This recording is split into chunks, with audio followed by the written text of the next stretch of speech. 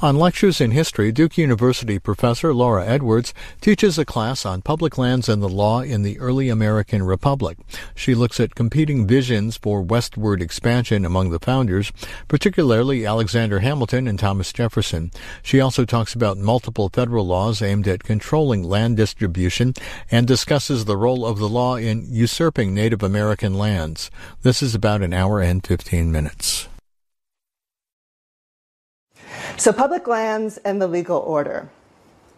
And we're going to catch up just for a second to link this class to what we did last time. And last time we were talking about federalism, and particularly the balance of power between states and localities. Now, when people talk about federalism, they usually use the term to refer to the balance of power between the federal government and states. But last time we were talking about the debates between state and local level power. And those mirrored debates at the federal level. And if anything, they were much more contentious because so much governing authority was actually located at the states and localities. And what we were talking about was a system of layered authority, where states had control over the rights of citizens and the public interest, but they gave local areas broad discretionary authority over a wide range of matters involving the public interest. So basically, the states then handed over all of this discretion over this broad area of the public interest to local areas. And so these jurisdictions then operated simultaneously, with local areas doing their thing and states doing their thing. And this division also contained a conflict between two differing kinds of visions of law. So we had a universal view where states had monopoly over legal authority, and they were the ones who defined the law. And then we had a particularistic view where states were actually made up of many localities. People thought, oh, it's not just a state, it's many localities, and those localities all made up a state. And law came from multiple sources, and outcomes then would be attentive to the particular circumstances of people and places. So that was last time, and this time we're going to move to Western lands and federal legal order. Now, we're going to continue this whole question of federalism here because Western lands were one of the areas where the federal government actually did exert a lot of power and authority. And Western lands illustrate here the power of law. Law is really crucial here. We think about private property as being something that's natural, but in fact, you can see the law at work in this whole issue of Western lands. So Western territory is made public actually through law. So first of all, you have to turn this land out there into the property of the public, and that's done through law. And then the law turns that land into private property. So once the law makes it public, it turns around and says, okay, now we're going to turn this into private property. We're going to hand this over to individuals. And this process illustrates the legal power of the people, that abstraction that we haven't really clearly defined yet. And it defines this in the context of the federal government. So settlers who have legal standing within the new nation, they use their place as the people, as part of this new nation, to go settle lands and create a right to it. And Indians who do not have that standing in the people, they can't do that. So settlers, as the people, have access to law, and this gives them a chance to create land as their private property, whereas Indians who are blocked from using the law are not able to do that, and they lose the land. And this is also about the purpose of government. So what are the goals and policies of the federal government? And whose interests should it actually represent? So all of this is at play here. And this is one place where the people are coming into contact with federal power. So the outline today, we're going to talk about the Revolution and the importance of land. Then we're going to talk about land policies. And then we're going to talk about the conflicting interests of the people. And then we're going to talk about Native Americans who were excluded from the people and who actually didn't want to be part of the people. They had their own nations. They were not actually interested in being part of the United States. So first, the Revolution and the importance of lands. So first of all, we have Hamilton's economic vision. So Hamilton, and there's Hamilton there, Hamilton equated commercial development and economic growth with national power. So England is his model here, and he's thinking commercial development, economic growth, the government needs to be actively involved in this in order to underscore and create and define the political power of the nation. So he wants an active national government that promoted the economy. He's linking those two things together. He wants, in particular, a high tariff to protect manufacturers. So if you have a high tariff, that means that you are increasing the competitiveness of manufacturers in your own country. So you're charging more for the goods that come in, right, which then means that the goods that you're producing internally are more competitive. He wants to pay off the revolutionary debt to stabilize credit and improve credit ratings of the nation and the states. So he wants really strong credit for the country and for the states. And he also wants the establishment of a national bank to stabilize the currency. And in previous classes, we've talked about the problems of a scarce currency and an unstable currency, and also the diversity amongst all the currencies that the states are issuing. So that makes trade and commerce really difficult to do when you have multiple currencies all fluctuating in value, and it's difficult to tell the value of what you have in your hand that way. And he wants to have a stable currency and a single unified currency that would apply across the nation here. Hamilton is embedding liberalism into his economic vision. So Hamilton emphasized the government's role in protecting and expanding property ownership. And he really sees this as the primary goal of government. So government is there to protect property, to regularize its exchange, and to create circumstances that promote commerce. So individual interests and national interests are coinciding here in the protection of property. It's very John Locke, right? We're protecting property. That's the goal of government and the legal order. Hamilton's on board with all of this. He thinks that this is good for individuals to have a property regime that is secure, is in the best interest of individuals. The results are going to promote the strength of the nation because individuals will be able to engage in trade and work on their economic interests. And all of those individuals together in their economic interests will then underscore and reinforce the power of the nation. And so the nation then should promote these kinds of results. So we should have an active government that is involved in promoting all of this commercial activity. But actually, this focus on property owners betrays a narrow view of the people, right? Because those without property are not figuring in directly here in any way, shape, or form, really. In fact, Hamilton kind of, is flippant on this, and he argues that, these policies are actually good for people without property, too, because it gives them something productive to do. Otherwise, they're just going to be lying around there, right? And so, no, we're going to give them something to do, and this is good for them, right? Excellent. So there's kind of an afterthought, though. His interests are really focused on property holders. Jefferson has a different view, and here's Jefferson. His is a Republican vision, and it's based in revolutionary ideology. And so he thinks for the republic to succeed in political terms, it needed an economically independent citizenry. So he, too, is linking the nation's political interests to its economic interests, but in a different way from Hamilton. So he's saying that only those who were economically independent could be good citizens. So only those who had sufficient land, tools, other forms of property to support themselves, only those people can actually be good citizens. You need that economic independence to be politically independent and participate in the polity. And Jefferson worried that Hamilton's brand of development would actually erase the middle here, all those independent farmers and artisans who he's depending on to provide sort of the economic bulwark of the nation. He thinks that Hamilton's plans are going to erase those people. They're going to eliminate the kinds of economic options that they need to sustain their independence. So he thinks that in the end, Hamilton's going to lead to two classes. You're going to have the people with property, and you're going to have those people without who need something to do. And he's actually more interested in sustaining the middle here. And he thinks that if you go to those two classes, that basically you also will have a government that is only in the interests of the wealthy, that will be captured by the wealthy, and this will then ruin his Republican experiment.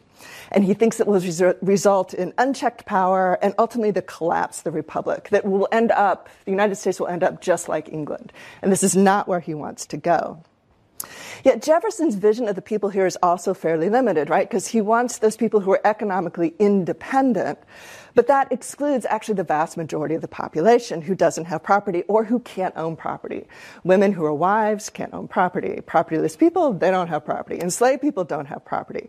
So you're talking about actually a vast majority of the population here who's excluded from his vision of the people. But it's still broader than Hamilton's. Now, Jefferson's policies, his other policies really reflect his political vision. So his economic policies are all about geographic expansion. He wants to add on more territory. The more territory you add on, the more land you have, the more land that is out there for people to farm, and then those farms will create the economic independence that he thinks is necessary for the nation. He also then is about incorporating these new territories into the republic. So actually, he's expansive. More states, more areas, more land. He has incentives and support for settlement of those areas. And he's way into education. He thinks education is really crucial here because you don't just have to be economically independent, you also have to be an engaged, responsible citizen.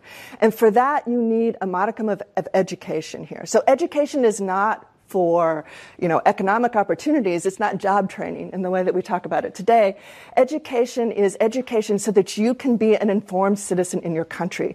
So he's linking education to citizenry, and he is also for public support of education for that reason. It is good for the public interest to have an educated citizenry. And in fact, you can't have a republic without an educated citizenry. And so actually, this is a picture of University of Virginia, which Jefferson thinks as one of his prime accomplishments in life is founding this and supporting University of Virginia.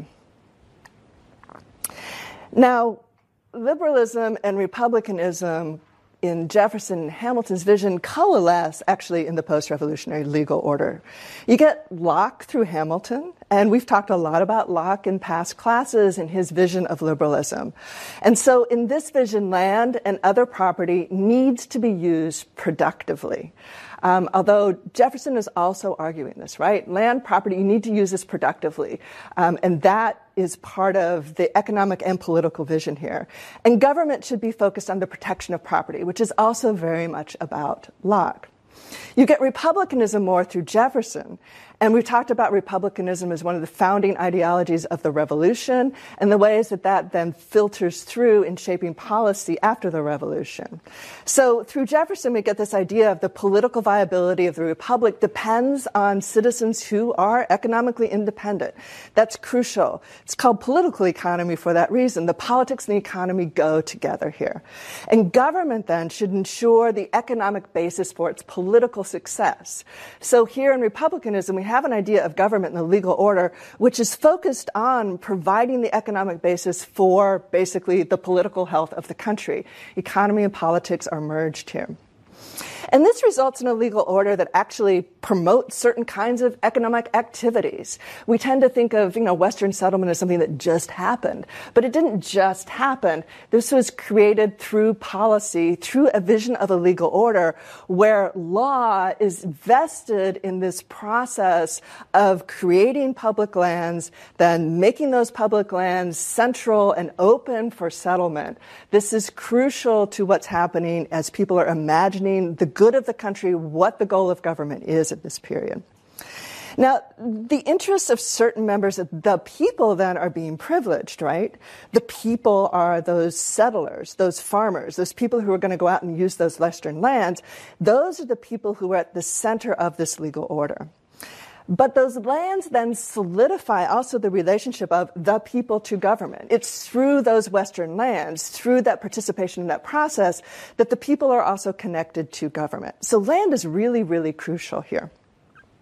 Now, there are contradictions and limits with this conception of independence, of this new legal order.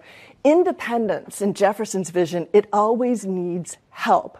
There is no independent person in the early 19th century or the late 18th century.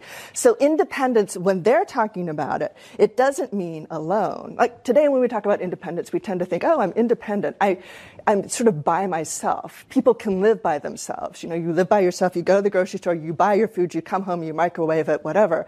You can't do that in this period. You need help. You need a lot of people around you. And the people who talk about independence in this period, they know that too. So when they talk about independence, they're assuming also the presence of dependence. So a household head then is the independent person who oversees and directs the labor of all the dependents in the household.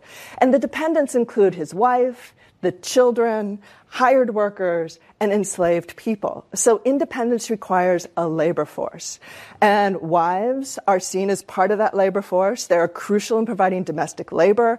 You can't, like I said, go down to the convenience store and get something and microwave it. You have food that you need to process and prepare. Women are involved in that and are considered responsible for kitchen gardens, for also producing all of the clothing in the household, for a range of domestic work, which really is crucial work. You can't not do it, and you can't just sort of purchase that.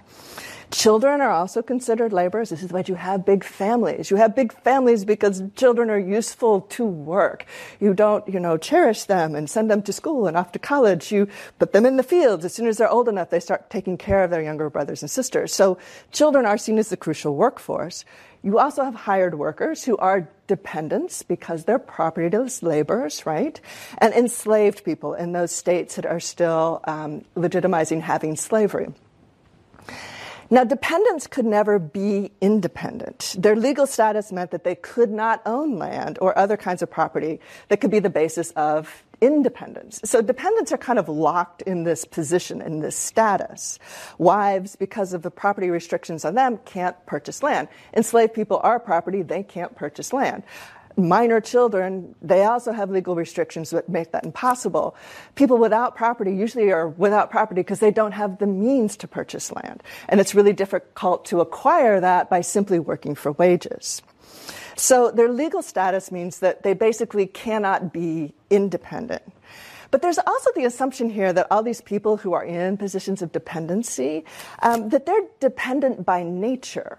And so, therefore, they're kind of constitutionally incapable of actually ever being independent, to the point where it would be even dangerous to try this. So Southern slaveholders in this period argue, for instance, that, well, we need to keep slavery because African Americans are, and this is their argument, naturally dependent by nature of race, and therefore slavery is the means and the institutions of disciplining, containing, and protecting a naturally dependent population. So this presumption of dependence then leads to the assumption as well, and is built into it, sort of mutually reinforcing, that people are dependent because of who they are, and because of who they are is the reason why they're dependent. So this kind of locks them into this position. And yet, still, all these independent men are themselves dependent on other people's labor. They're dependent on this whole range of dependence. And this is a central contradiction at the heart of Jefferson's vision, but also at the heart of a lot of the legal policies in the New Republic. There's a lot of talk of independence, but that talk presumes the presence of dependence. And those dependent people are still there supporting, actually, the independence of others. So now we're going to head into land policy, and we're going to make Western lands first public, and then we're going to turn them into private property magically through law. And law is really, really crucial here. So we've got the Northwest Territorial Ordinance, which I just have to say is really hard to say. So I'm going to try to go slow. The Northwest Territorial Ordinance, 1787. It's one of the most important, yet really underrated pieces of legislation in the United States. We always look to the Constitution. And yet the Northwest Territorial Ordinance actually has some of the key assumptions that ground the legal order in the United States, particularly at the federal level. So this ordinance, passed in 1787, which is the same year as the U.S. Constitution, it made lands the possession of the national government. So it makes all the Western Territory the possession of the national government, of the federal government. And this is crucial because states were contesting over all of those lands. And so you have maps from the colonial period where, like North Carolina, Virginia, New York, they're projecting all the way out to the Pacific Ocean. And so they were claiming those lands. And what the ordinance does is say, no. We're drawing boundaries on existing states, and that new territory doesn't belong to states. It belongs to the federal government. So it's that assertion of sovereignty and authority over that geographic space. But then it says, okay, we're going to sell those lands to the people, and they're going to become owners in fee simple. This is pretty amazing, actually, because in European nations, there is the presumption that the land belongs to the monarch. It belongs to the governing sovereign body, and people have it, but it still belongs to them. Then there's a whole array of land tenures in Europe and in England, where you have leaseholders, you have some people with freeholds like fee simple. So there's an array of different kinds of land tenures, but there's always the presumption that the sovereign body still owns those lands. You own them, but your claim on them is not absolute. That kind of layered sovereignty and authority that we've talked about, another example of that. So this idea that these are going to be public lands, and we're going to sell them to people, and they own them in fee simple, which means they have control over them, and the government will cede control. This is something rather radical and rather new. And it's a Jeffersonian vision of actually handing over the means of supporting political independence through economic means, right? So they're also then tying the people to the new nation in this way. Everybody has a piece of this new nation, and they're all part of that sovereign body. So then the territories also become states. This is also really cool and very new. Remember, North America, colonial appendage, right? This could have happened in the United States, where you have the original 13 states, and then they're like, everybody else is going to be a colonial appendage. And we're just going to go out there and, mine the resources, and we'll have people out there who are not politically involved in the nation, and that's just going to be the way it is. But no, here you have the orderly sort of process here by turning these territories into actual states. So they're also going to enter the states. These states are going to enter the United States on equal standing to existing states.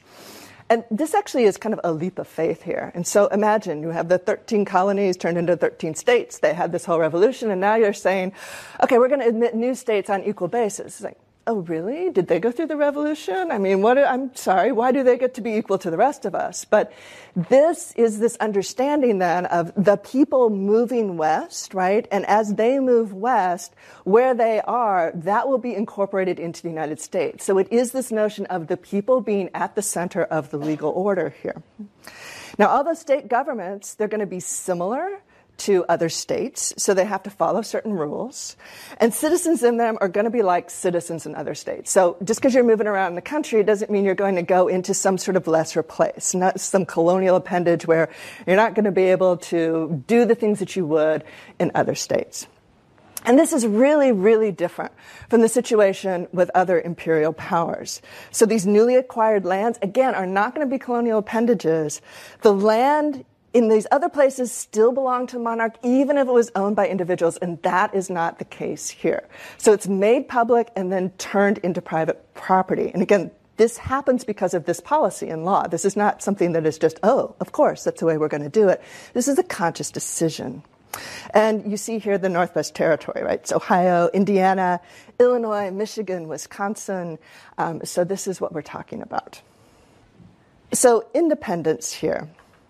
Other elements of Northwest Ordinance underscored Jefferson's vision of independence. So as part of the Northwest Territorial Ordinance, you have partible inheritance. So, in fact, you can divide up your property and will it to a number of people. None of this property is going to be held in a way that provides that it has to be transmitted to the eldest son, for instance. So you're not going to have primogeniture. You're not going to entail it, which means that you can only keep it within the family. This is going to be property that you can divide up and you can sell. So you're going to be able to alienate this property of your own free will and decide what you're going to do with it without a lot of restrictions on it.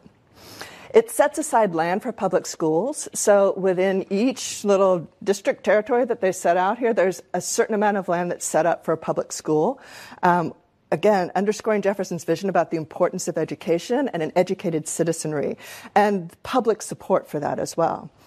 It bans slavery, and this is on the basis that small farmers would not be able to compete with slave labor. So again, Jefferson's vision here is that we need small farmers here, a lot of independent people, not a lot of dependent people. And if small farmers have to compete with these large plantations with slaves, enslaved people, that this is really something that they're not going to be able to do, and you'll end up basically consolidating all this property in the hands of a few, and that's not what he's going for. And it also erases Indian land claims, which opened up more land and also eliminating overlapping claims to sovereignty in any given area. So where European powers, as we talked about in previous classes, would claim land, but then also acknowledge Indians' claims to sovereignty over that land as well, this is not what's going to be happening anymore. This is going to, the Northwest Territorial Ordinance, it challenges that older presumption about layered sovereignty, layered claims to land, and this is going to promote conflicts. And you saw that in some of the documents that were assigned today. And notice, too, that these are the kinds of positive statements about this is what the government does that was lacking from the U.S. Constitution and that you noticed and talked about in your blogs for that class. Like, oh, U.S. Constitution's a pretty thin document there. It doesn't have positive statements about what government will do. It's mostly about the organization of government and what government won't do. And here you have positive statements about what it will do, actually. So the legacy here, as Jefferson carves up the Midwest into these nicely arrayed little blocks that they're going to now sell off to all of the nice little small independent farmers in the United States. You see this when you fly over the Midwest. I'm always fascinated by this. I'm looking out the airplane window going, oh my gosh. But, they survey all this land. You want to survey it and then you're going to open it up to settlement. And what you have here, and this is winter in Illinois, is the artifact of that, right? It's still actually written onto our landscape. We can see Jefferson's vision and the Northwest Territorial Ordinance in the land that we still live on. So all of those surveyed little squares are exactly what was done after the Northwest Territorial Ordinance, and those little plots of land are exactly what was sold then, and we still have that surveyed sort of map onto the territory there. So, you fly over and it's like, oh, there's Jefferson. When I look down and look at the Midwest, I just think that's so cool. But there's actually physical representation of this is kind of amazing that it has lasted that long. And then Jefferson, after the ordinance, he does more land. So he has the Louisiana Purchase, and this is really this is 1806, and one of Jefferson's more significant and enduring achievements. So we have, everybody talks about, we have the Louisiana Purchase, and you kind of toss it off. And yet, this is amazing. It more than doubles the size of the new nation. And when you think about the implications of that, it's pretty astounding. Actually, to double the size of a country and then imagine, how are you going to incorporate all those people in, right? All that territory. This seems like a pretty big challenge. And giving current debates over immigration, both here and in Europe, people now are thinking through the process of that and imagining that to be a real difficulty. And here's Jefferson adding on more than doubling the size of the United States with the expectation that that will fill up with new people from within the United States, but also new people coming to the United States. It's pretty amazing. And it is this optimistic vision of the country, but one based on that faith in that economic independence being necessary for the political future of the country. So he's willing to gamble on that kind of expansion because he thinks that expansion is really necessary for the political health, for the basic legal order of this country. So it's not an accident that he, of all presidents, did this. In fact, it was really controversial at the time. It's I believe this is overstepping presidential authority to be doing all of this. And Jefferson's yeah, whatever. And he goes ahead and does this anyway because he thinks this is so absolutely crucial, given the way he's understanding both politics, law, and the economy here. So he's really hoping he's going to secure the nation's political future this way. And this is his legacy to all of us. And then subsequent law established settlement of this land on similar terms as set out in the Northwest Territorial Ordinance, although the issue of slavery remains unresolved. So actually, all of this Louisiana Purchase, if you continue to fly over the Midwest, you still see all of the blocks of land in the Northwest Territorial Ordinance. But the Louisiana Purchase also moves south, and it doesn't say anything about the status of slavery. So this will become an issue, and we'll talk about this in future classes, because what happens with the status of slavery as those territories become states, becomes very crucial in this whole question about federalism, but also the balance of power between the federal government and states over who's going to actually control the status of citizens. What's interesting here as a sideline about the Northwest Territorial Ordinance is that it does step in and make a statement about the status of citizens, right? It eliminates slavery from that area. And that is an early sort of foray of the federal government into that area, but one that it backs off from after that. And that, too, is contested. Actually, people who had already moved into the territory had slaves. So there are people in Illinois and Indiana and Wisconsin, Ohio. This becomes very contentious, and there's lots of resistance at the state and local level for the abolition of slavery that was done through the ordinance. Yes, Ethan? So once these territories became states, even though none of them legalized slavery, could they have hypothetically done that? Well, there were actual conventions in Illinois where they tried to do that, in Indiana where they tried to do that. But they didn't fly. But what they do is they do an end run around some of the restrictions on slavery. So they have apprenticeships that last for a very long time. They also grandfather in some enslaved people. And, there are people who are sort of existing as virtual slaves who are held for life. And as long as they're held, unless they challenge that legally, they're still held. And so there's all these ways that people in the territories get around this question of slavery. Illinois is also an interesting example because it's really near Missouri, and people go back and forth between Missouri and Illinois. And so, yes, there actually is still slavery in these places, and there's also people who are enslaved for life. But technically, no, you don't have slavery. But it is a debate, and people are concerned and upset in the territories that they were not able to determine that. So, yes, it's a contentious issue.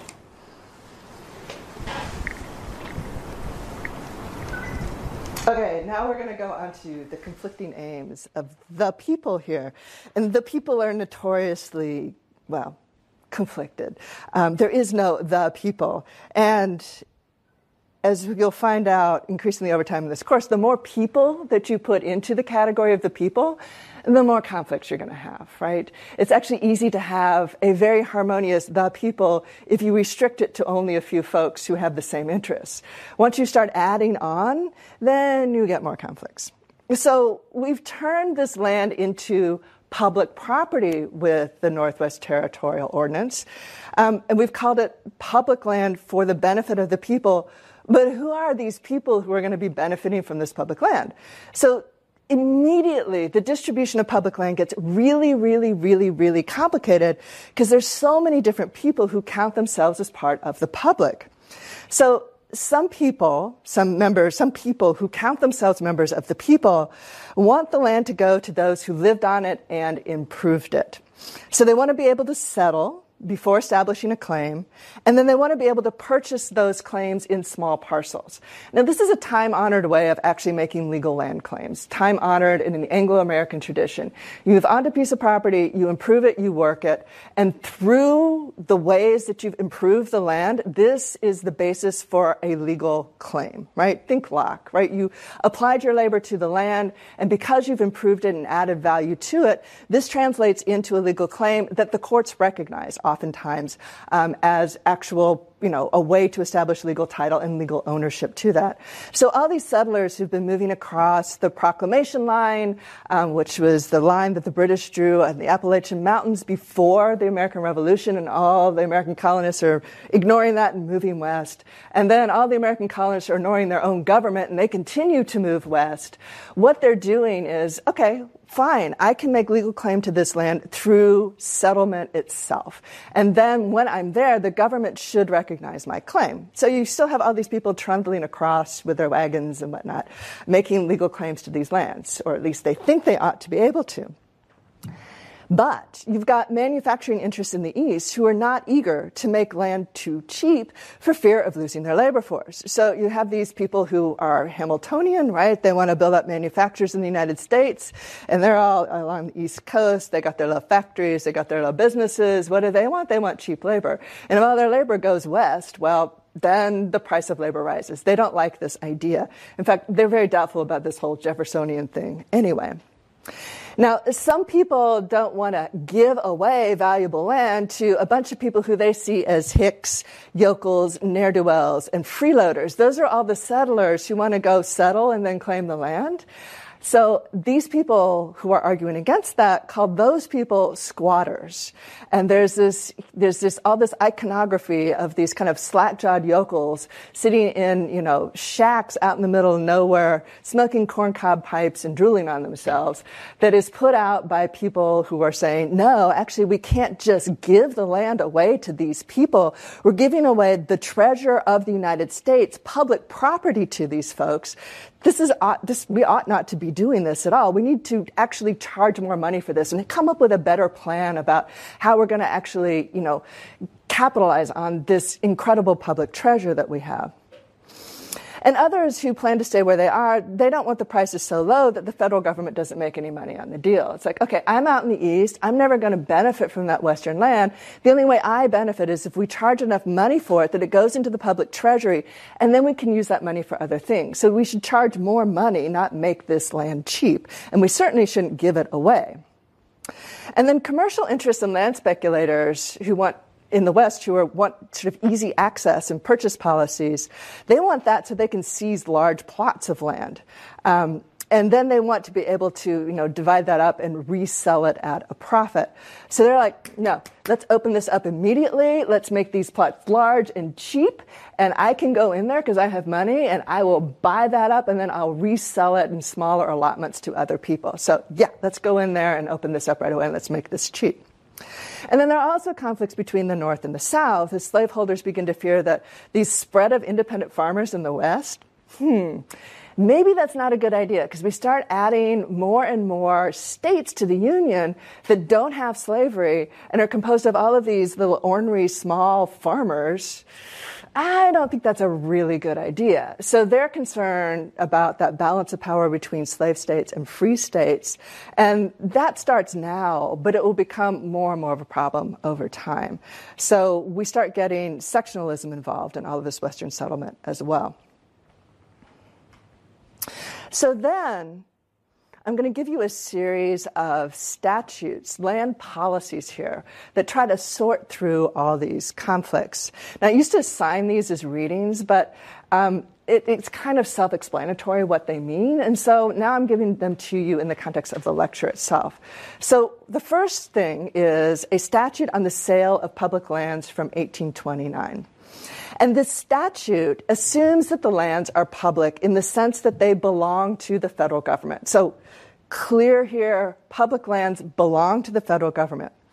And although the goal here is to disperse these lands to individual members in this statute, individual members of the public, the federal government decides when the land will be put up for sale. So we're establishing this orderly transmission of public lands to private individuals. And if you want it, you're going to have to follow this procedure and process, right? So the government has authority over this. It's going to set the terms for sale. You can't just move out there. And this is part of that battle between the folks who just want to move out and then have the government legitimize claims. And the government is like, no. It's public land. We get to decide. You have to follow our dictates.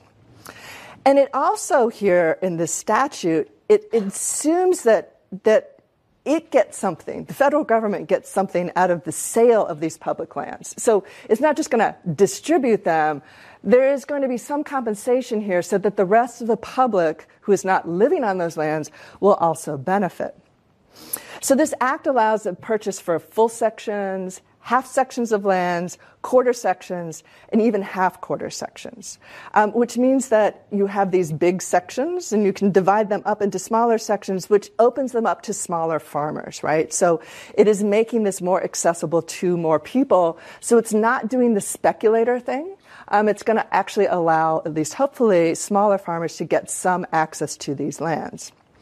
It also prohibits credit for the purchase of any public lands, which is also a provision that's meant to cut down on speculation. So speculators have access to credit. They're going to float credit, get access to all this money, purchase huge swaths of lands, and then turn around and sell it and make a profit. And it's saying, no, cash on the barrelhead here. No credit. We don't take Visa or MasterCard.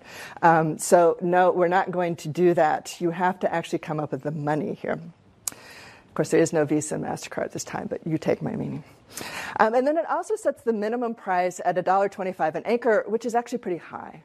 So it's cutting the lands up into smaller plots, but then it sets it at $1.25 an acre, which is actually pretty high. That's a lot of money in 1827. So, in fact, it's going to be very difficult for a lot of smaller farmers to go out and purchase this. And if you're poor, if you have no property at all, this is really out of the question then.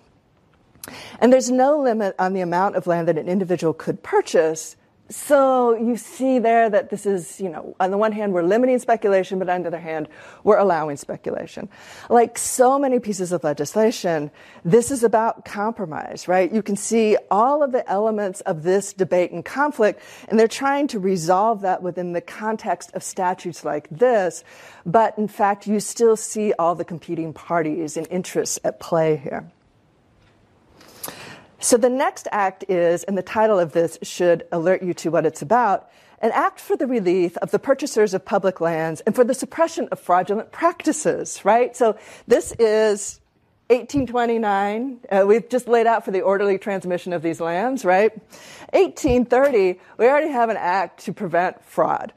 So some members of the public are definitely seeing public land quite differently. And the federal government is passing all of these statutes, and then people are still obviously doing what they think they're going to be doing, quite apart from the federal government. So this question about sovereignty and federal sovereignty at play here, right? In last lecture, I was talking about the ways that the federal government was not nearly kind of the centralized authority that people imagine it to be. It's important. It has authority, but it's new, and not everybody is on board with what its scope should be, and what its scope is, and what its authority should be. And here's a good case in point. The federal government's passing legislation, and all these people are basically ignoring it.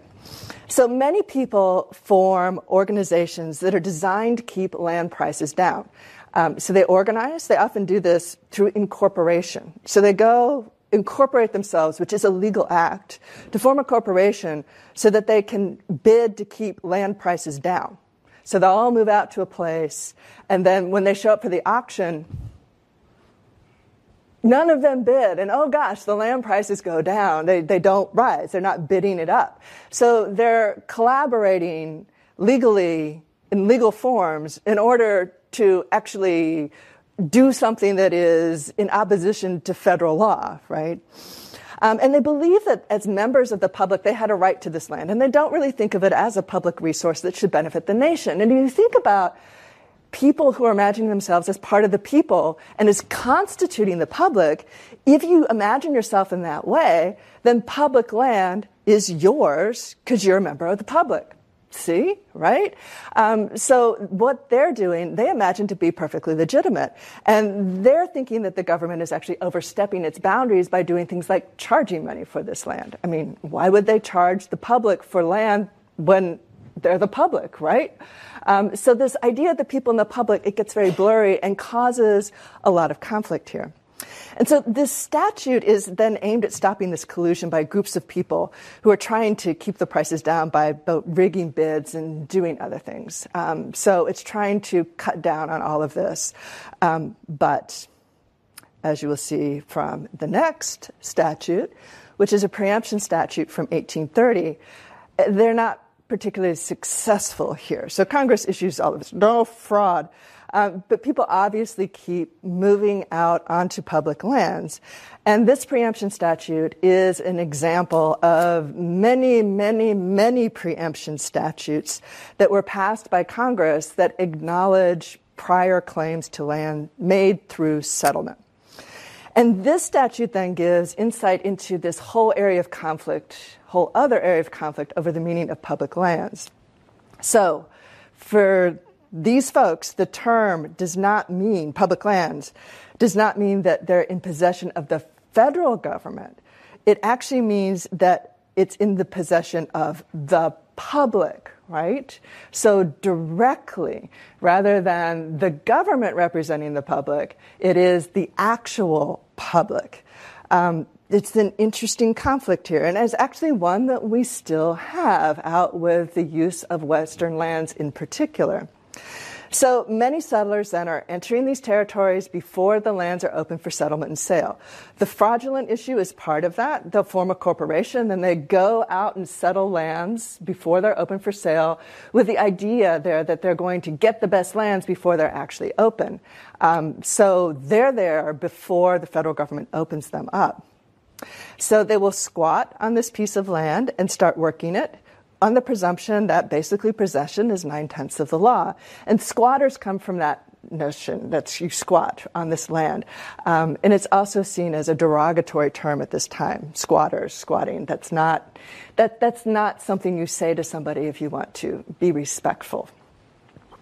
Now, what's interesting here is the U.S. Congress often accommodates these people with these preemption statutes, like the one here that's legitimating settlers' claims to the land. To me, this is fascinating. It's like, okay, these settlers go out there. They've been causing problems here since before the Revolution, right? I mean, they were Thornton Britton's side. They exacerbated all the problems of the 7 Years' War.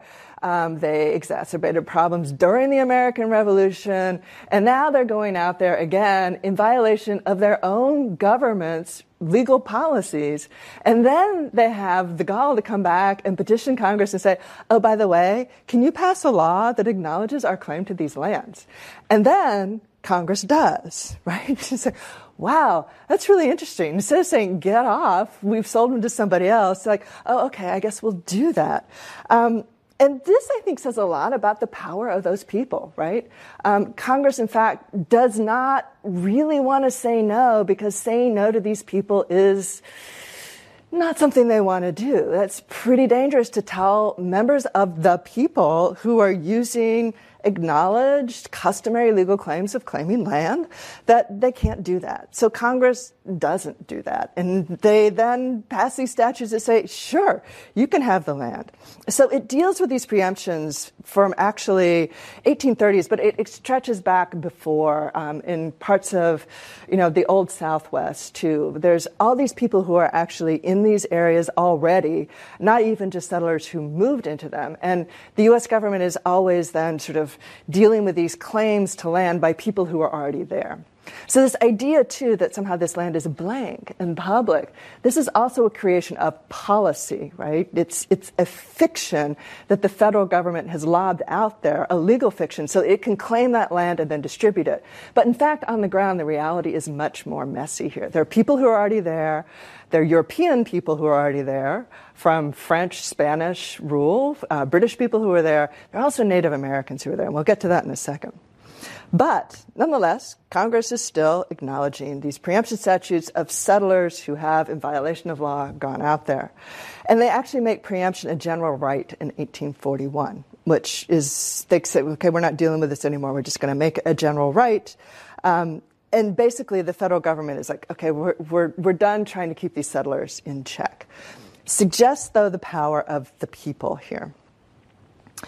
And you had Mr. Jason Lothrop, who is a case in point. Now, there is Jason Lothrop there, looking very distinguished in that 19th century scary kind of way, They always have these pictures of 19th century people, and it's hard to imagine they ever smiled or laughed, I think. I mean, that's part of how they had to pose for their portraits, but somehow they come across always looking extraordinarily stern and earnest, and he's really filling the bill there. And there's the Baptist church that he preached at. So he is an upstanding member of Kenosha, Wisconsin. And I know he's an upstanding member because there are pictures that you can find in the Wisconsin archives that have been digitized. And they have all sorts of stuff with Jason Lothrop all over them. So, yes, distinguished member of Kenosha. But he was an illegal squatter. He's basically an outlaw. But this is what an outlaw looks like, right, in the 19th century United States. And so he and his congregation settled in Wisconsin territory before it was officially open for them to do so. And Max, you were talking about this in your blog, where basically you notice that what Lothrop is doing is he and his crew have incorporated to go out, which is a legal body. They incorporate themselves as a legal body. Then they go out with express purpose of undermining and not abiding by federal policy, and they go out and they settle in Kenosha, Wisconsin, essentially. And then they turn around and insist that the land that they had illegally seized was actually theirs. And they become basically the upstanding citizens of Wisconsin as a result. So the way they're portrayed as the squatters, with the people who are in their little hut with their corncob pipe, who are squatting, this is actually what a squatter looks like. And you get a sense then of why Congress is so worried about kind of crossing these folks, right? These are the upstanding people from older states that then go out to newer settled territories, and they're demanding that their land claims be recognized. And, well, as part of the people, it gets really hard to tell them no. And what's interesting here, aside from their actual portraits, is that they're very legalistic in their illegality.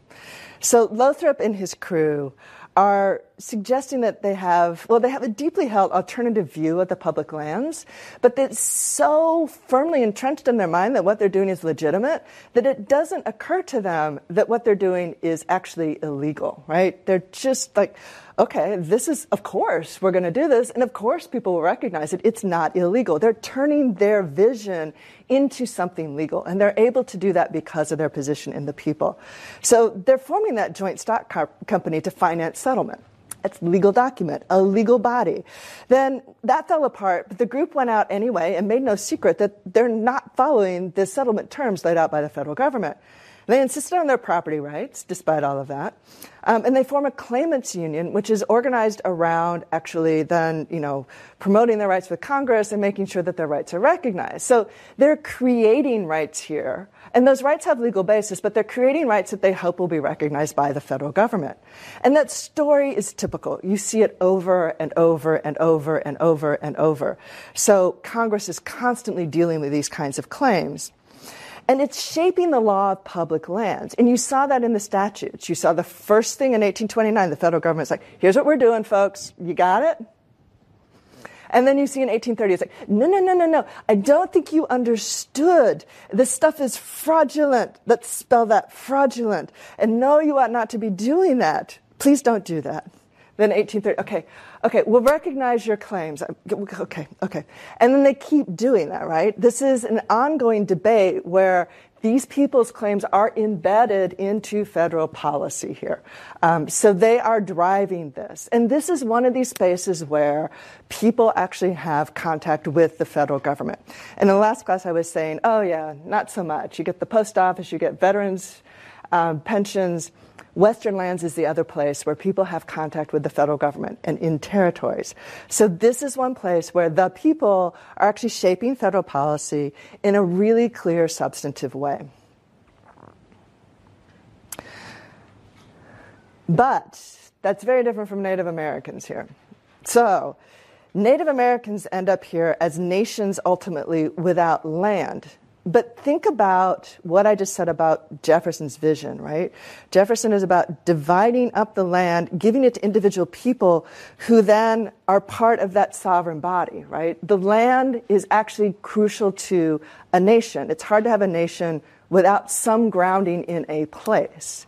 And essentially, through law in this period, Indian nations are created as something entirely different, as entities, national entities, without any land, which makes it very difficult for them to have any kind of grounding and basis.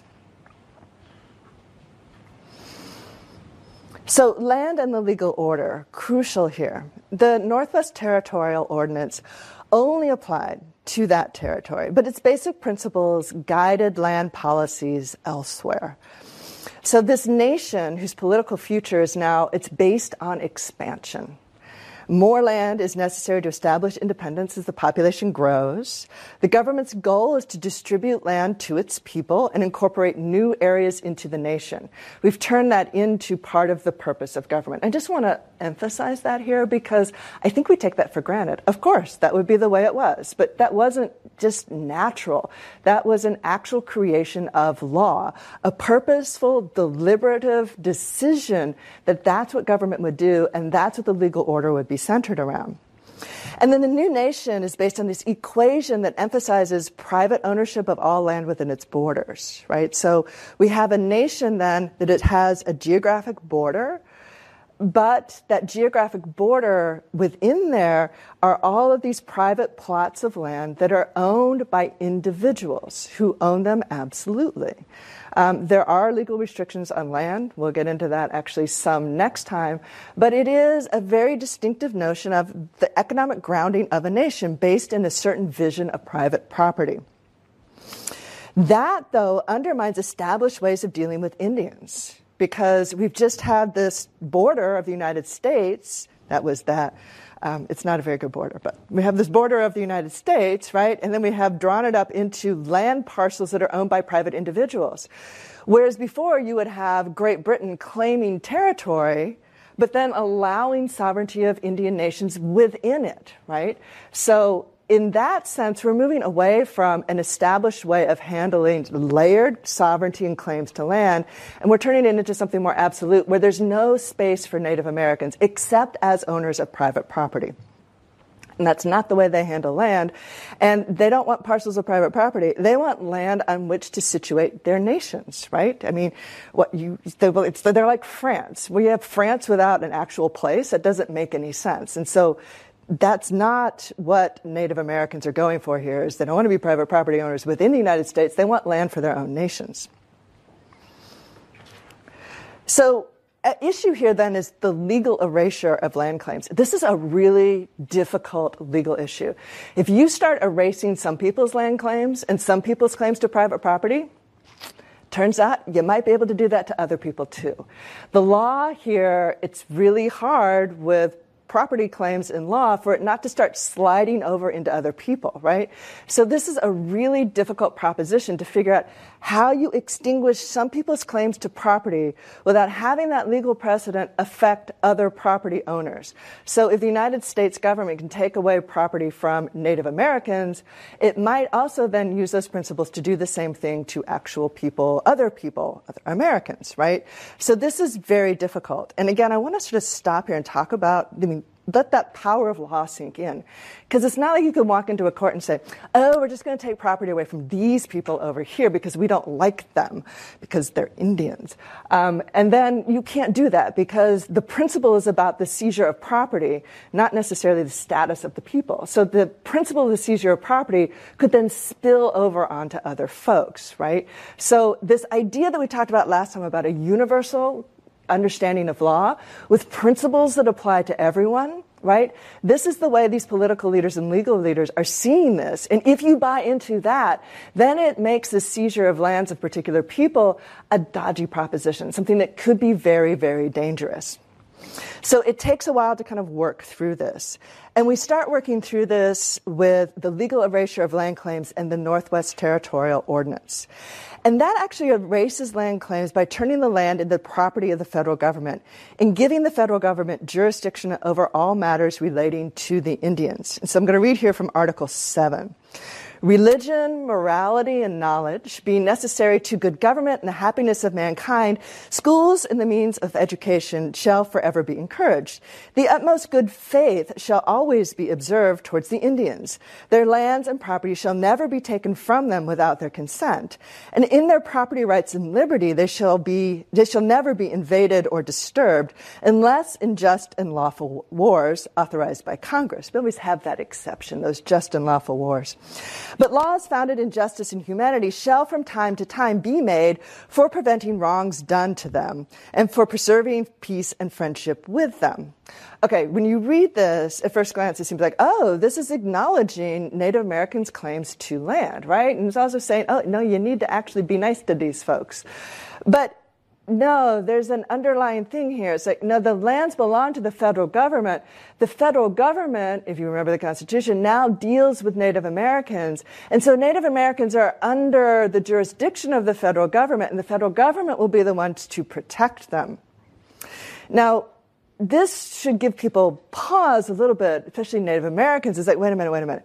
Why the federal government? Why are we going to imagine that's going to actually be very protective, right? And here the language seems good. But on the other hand, that means following through here. So if the federal government protects them, then the lands will be acknowledged. But this could also go the other direction because the federal government actually is laying claims to these lands.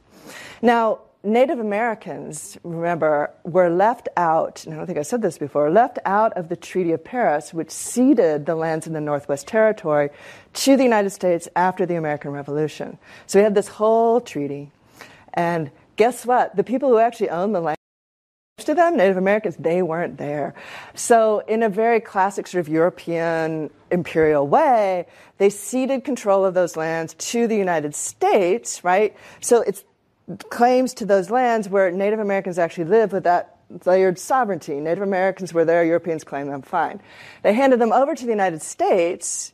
They didn't tell Native Americans, and now the United States has a whole different approach to the land, one that does not allow for that kind of layered sovereignty of claims, but then also recognition of other claims at the same time. And Indians here also cannot, under the territorial ordinance, dispose of their lands directly. They have to go through the federal government. So the federal government is now going to be the arbiter, the big entity that you have to go through to deal with Native Americans, but also increasingly the entity that is going to be supervising Native Americans. So, and then we get into the power of law to frame these issues, and you get a lot of text here. Johnson v. McIntosh is one of the key decisions. This is 1823. And it affirms the principle of Indian nationhood.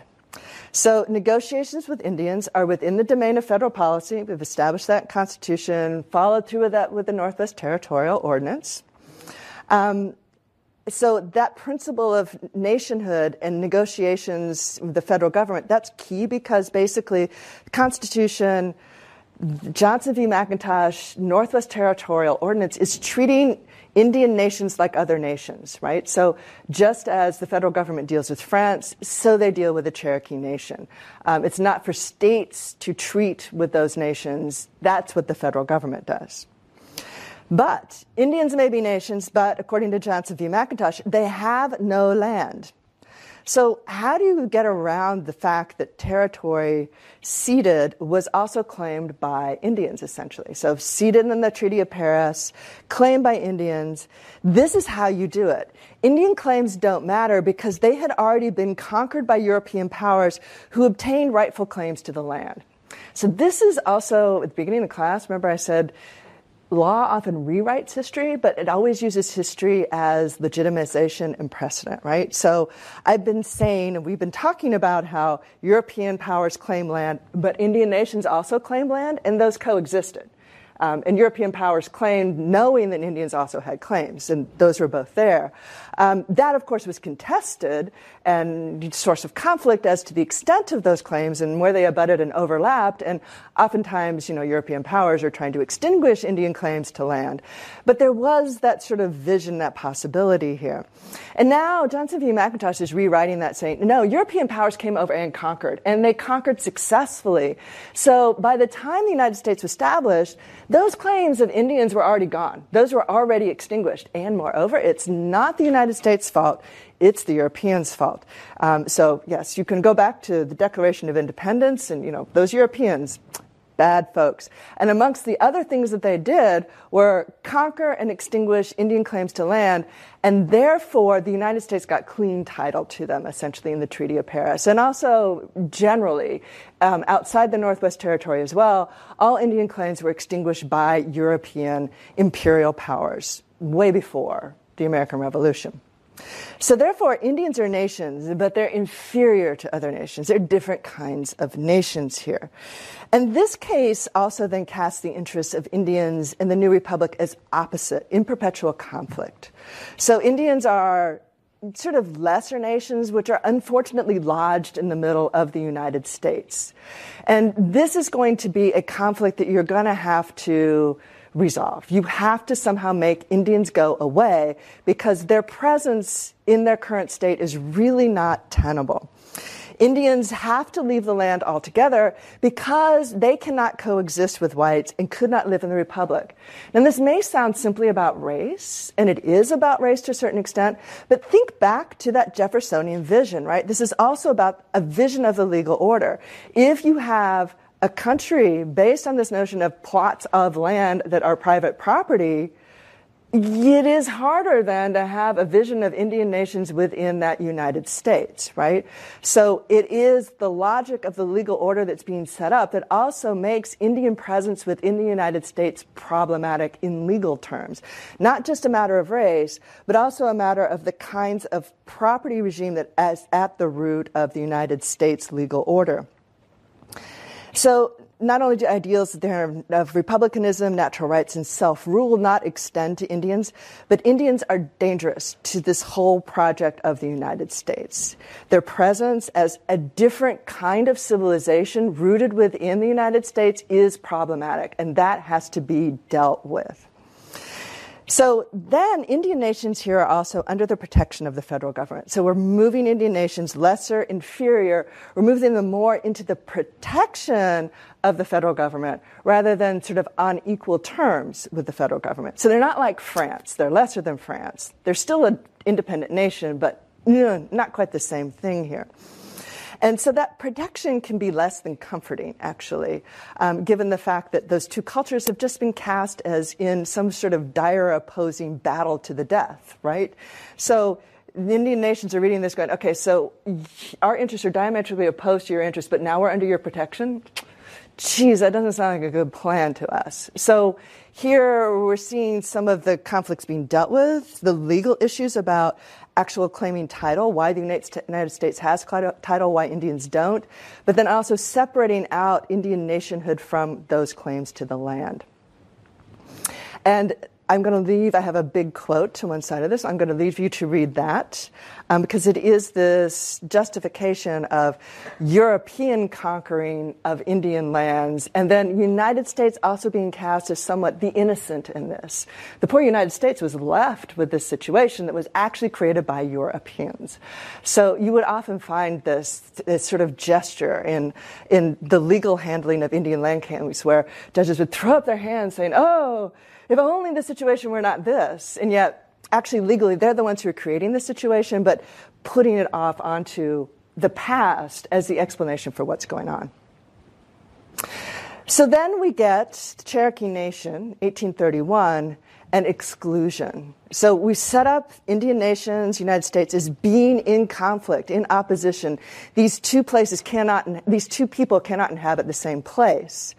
And this then sort of goes, not inevitably, but ends up with the idea of exclusion. So Cherokee Nation v. Georgia, this is a case involving suing over the seizure of Indian land and then their removal. So they've been a long, history here. The Cherokee Nation is now being excluded from their lands and removed to Oklahoma. And they're suing. And the United States Supreme Court refuses to hear the case. Because Indians, they argue, are independent nations that have no legal standing in the United States. So this is exclusion from the people, right? Indian nations as nations are separate. They're not part of the people. And so now the Indian nations are created, they're placed under the protection of the United States, but in fact, they can't sue the United States because they're not members of the people. So this creates kind of a conundrum from which there's little way out, at least legally. The lands are being separated from them legally in law, right? And yet they cannot access the law that is doing this because they're not part of the people. Think about the difference with Jason Lothrop here, right? Jason Lothrop can go out there and settle lands and put his, little hut and house down and his Baptist church down, and he gets legal claim to them. But Native Americans are classified legally as other nations, and as members of other nations, they cannot sue because they're not members of the people. So they are under the control of the federal government in this, as this goes further than Johnson v. McIntosh, calls them domestic dependent nations. And think about that in relationship to the whole vision of Jefferson, right? Jefferson's about independent farmers. Everybody else is dependent, and as dependents, they don't have sort of direct access to the government, right? And Native Americans are classified as domestic dependent nations in a relationship of dependency to the federal government in a way that's analogous legally to dependencies of wives, of children, of enslaved people, of working people to their household heads. So we have this sort of legal creation here of these nations that are inferior nations without land, but then subordinated to the federal government, which is actually not the relationship of nations to each other. This is not how France or Britain relates to the United States. And imagine if, the French envoy went off and told the government, guess what? We've decided to turn you into a domestic dependent nation. I don't think France would be very excited about that, right? But legally, Indian nations are cast differently here. Not quite nations. They're also not members of the people. And you get a sense of the growing frustration from the documents that you were signed today with all of the Indians saying, wait a minute, no, this is our land. What's happening here? And what had seemed so obvious to them in a legal order where they could claim lands in the colonial era, and now that is going away in this new legal order, which is based around an entirely different notion of public lands and property. Their frustration is palpable, and they really have no recourse in law, and that's what they need recourse in, because this is all happening in a legal arena. So here we also have changes on the horizon. And we'll end here with contradictions in Jeffersonian land policies. So we have this legal order based on private property, the distribution of land, the expansion so that we can continue to distribute land with the idea that this is what is good for the legal order of the country. And we have all sorts of policies framed around that, which do elevate certain interests, the interests of farmers over other interests. Manufacturers are still there saying, hey, wait a minute, I'm not sure about this whole opening up of Western lands. Excuse me, this is not what we have in mind. So we're elevating farmers. They're still members of the people within the United States that, they're not at the center of things here. Although this legal order is not exactly working against their interests either. So we have contradictions here coming on. Jefferson's egalitarian vision assumes inequality for others, right? The language, the ideals, some of the promises of the revolution suggest otherwise. It suggests actually the people more broadly framed. And certainly what we talked about last time in local government is about a more expansive definition of the people in the sense of the expectation that a broader range of people, even people without rights, should have some say in the regulation of the public order. But Jefferson's vision is assuming this inequality. It makes land available. The federal government has to take it from others. So we have that inequality with Native Americans, one. But his vision of independent households also means that some people would always be dependents. And that is also crucial for supporting independence. So his vision of independence is actually building inequality into this legal order and the system in really profound, powerful ways. Two, the availability of Western land actually promotes the kind of development that Jefferson really didn't want. So those who are interested in manufactures and commerce very quickly turned the availability of public land to their advantage. There are the speculators. They're out there buying up lands. They also see new markets. And they would love transportation to bring these goods from these new markets back to the East Coast and bring goods from the East Coast to these new markets. So, in fact, huge tracts of land are ultimately given over not just to land speculators who resell the land, but also corporations who are interested in improving the land in some way. Railroads ultimately acquire huge, massive tracts of land, chief beneficiaries of this policy. And they're given land free with the intent that they will build railroads, right?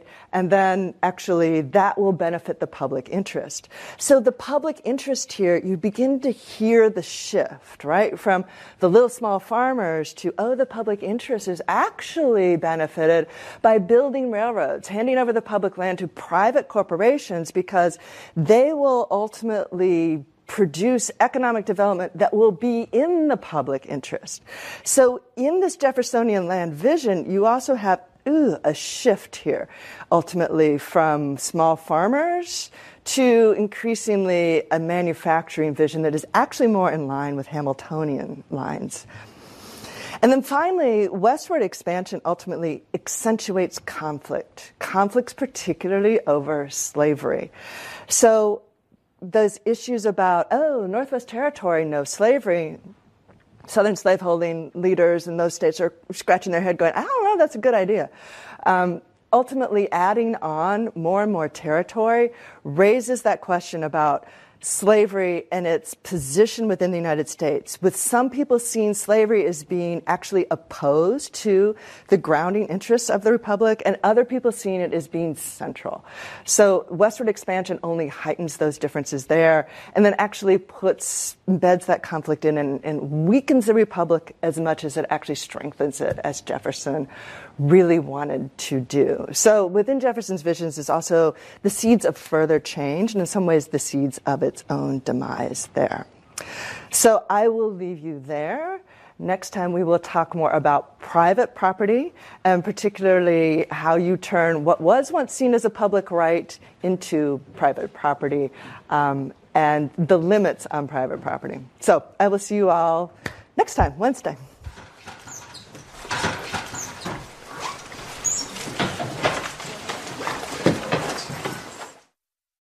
Join us every Saturday evening at 8 p.m. and midnight Eastern as we join students in college classrooms to hear lectures on topics ranging from the American Revolution to 9/11.